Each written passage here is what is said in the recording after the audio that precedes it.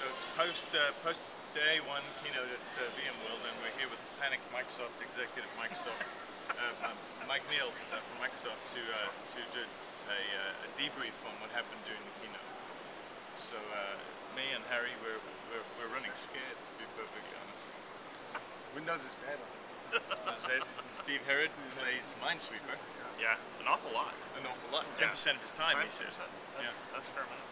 I was surprised that they didn't have more connected, a more connected story between what they're doing for their platform and what they're doing at the infrastructure layer. It seemed like that's still very disconnected, a big gulf there between the solutions that they've got. And they talked a little bit about open and interoperable, but I think we've got some good views on that as well. Yeah, so the open and interoperable piece on the cloud is, they speak the language of open and interoperable and standards. The challenge, of course, is that they mandate VMware infrastructure on both sides. Right. So great, it's all open and interoperable, but it's all VMware, and so that isn't really open and interoperable. It was also very interesting to me that they put Amazon into the category of being consumer cloud. Well, it's kind of true, but my goodness me, very strange.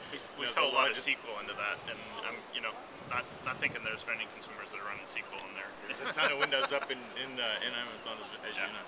And really on the desktop side, there was really nothing. It was really let's redefine the desktop as a bunch of SaaS applications that are loosely coupled together somehow. And really no mention of that, checking in and checking out architectures with type 2 hypervisors, not the most secure way to do it. No mention of the failure to deliver RTO, which is part of an essential piece for a desktop virtualization solution, still missing in U405. So really you have to question, are they really serious about the desktop? Do they really understand? And the vShield Edge thing was really interesting, because basically it was Cheerio security boys, you're all done. It was, security is now a component of their platform, and then there was, and by the way, we've got a bunch of partners here, and I think it was also just sort of repackaging of what's out there today.